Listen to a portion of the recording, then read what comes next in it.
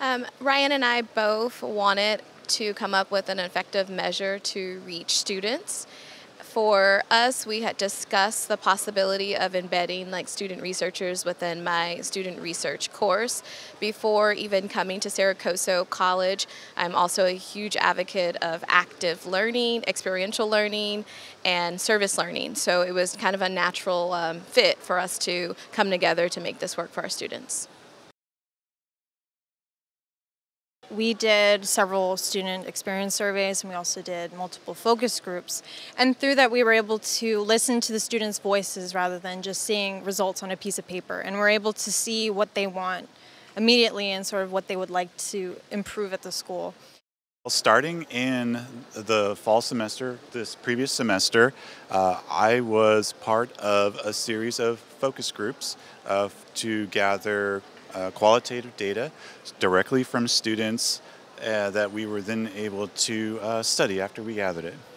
So the first stage that we did was doing the training in the Psych 271 class, and that really set us up so that we would have some expectations of how the research would go, right?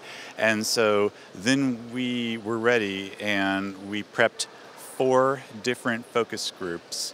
We tried to entice as many students as we could to come tell us anything they wanted to about guided pathways or issues in that direction or equity issues that they had in that direction. We talked for about an hour and a half, I think, and so that was really awesome to just have everybody open up to us. We decided on our research questions based on a student experience survey that was conducted the previous spring semester. And we decided on the questions that we focused on because of the dramatic percentage that was revealed in the survey. For instance, some of the percentages would have been equivalent to a failing grade in college. I was in the Psych 271 class at Cerro Coso Community College. Once we finished our class, we were asked if we wanted to further on our research. Yeah. So basically more than half of us decided to continue on to see what kind of outcomes would That's come awesome. out with our research. How do you see your research impacting future and current students? We did several student experience surveys, and we also did multiple focus groups.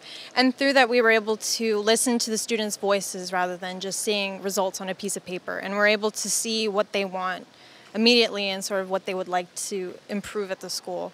And so for current students, just sort of giving them that voice and hearing their opinions and sort of saying, well, this is what they want, so why can't we fix this?